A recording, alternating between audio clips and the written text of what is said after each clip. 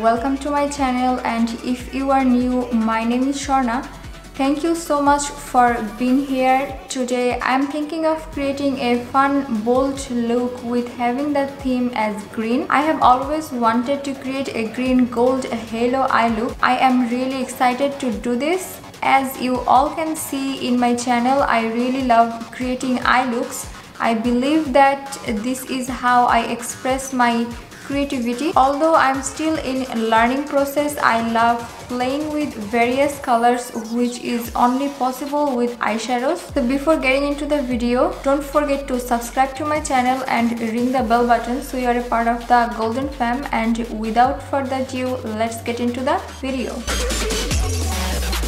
So first I'm going to prime the lid to prep before the eyeshadow. So I am taking Too Faced Born This Way concealer and I am applying that with a small beauty blender from Hank and Henry. So we are going to dip in the Morphe X Gemstones palette, and I am taking the dark green shade on the e.l.f. eye crease brush, and I am going to be using packing motion in order to get the maximum pigmentation. And I'm starting my application on my outer corner and gradually bringing the color to my inner corner.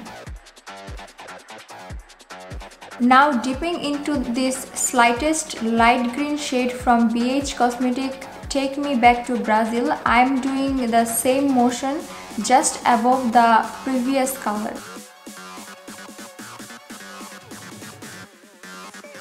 Now dipping into the shade Social Blade, I'm going to be doing the exact same process, and I know this can be a little bit tedious, but it's gonna help create that gorgeous gradient and faded out length to the look.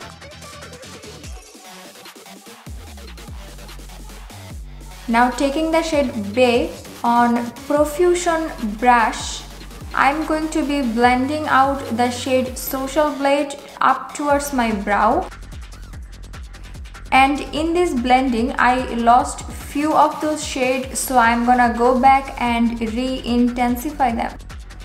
Time to create the cut crease for the halo eye, and I'm taking the same concealer and creating a new crease, because if I apply the concealer on my natural eye crease, we have no space to work with. So we're gonna fake it till we make it and create the appearance of a high up crease. And then taking makeup remover on a cotton pad to remove eyeshadow beneath the cut crease, I'm going back in and applying the base, and this is the time to really sharpen up the cut crease to create a much cleaner look. So now I'm going to work backwards towards the center of my lid. So I'm gonna dip back into the Gemstones palette and take the green shade and applying that in inner and outer corner. Green shade, I am again bringing the shade over my base.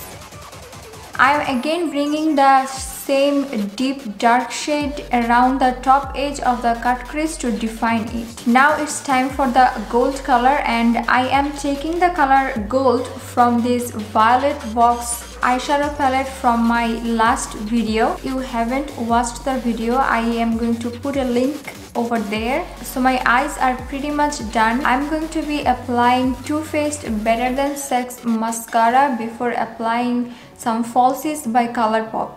I want to add a little bit of sparkle on the very center of my lid, so I went again with the gold color and slightly pat that over and over again. Then moving to the face, I want my base to be dewy and glowy, so taking the e.l.f. Glow Lotion along with the Benefit Professional to cancel out the visible pores.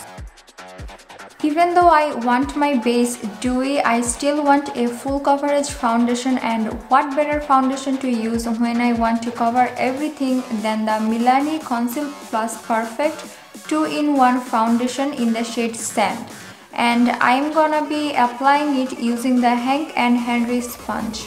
That Milani foundation has literally covered everything, so I'm going with the Too Faced Born This Way concealer in warm beige, and believe me or not, this is my first time using it.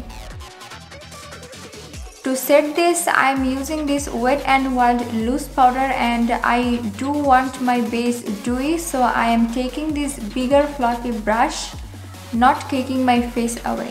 And to warming up my skin, I am using Physician Formula Butter Bronzer in PF1101 and applying this on the premises of my face.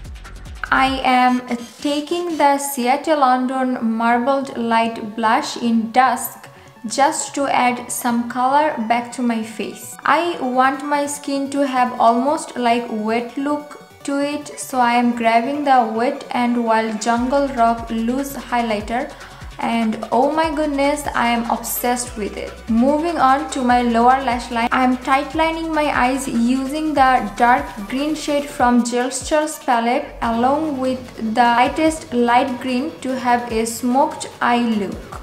I am also highlighting my inner corner with the same loose highlighter from Wet n Wild.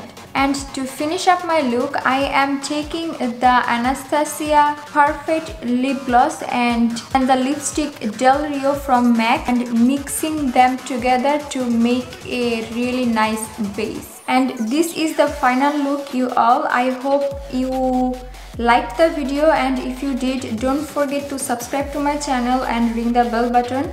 Give this video a thumbs up and leave a comment down below. And I will see you all next time. Take care. Bye.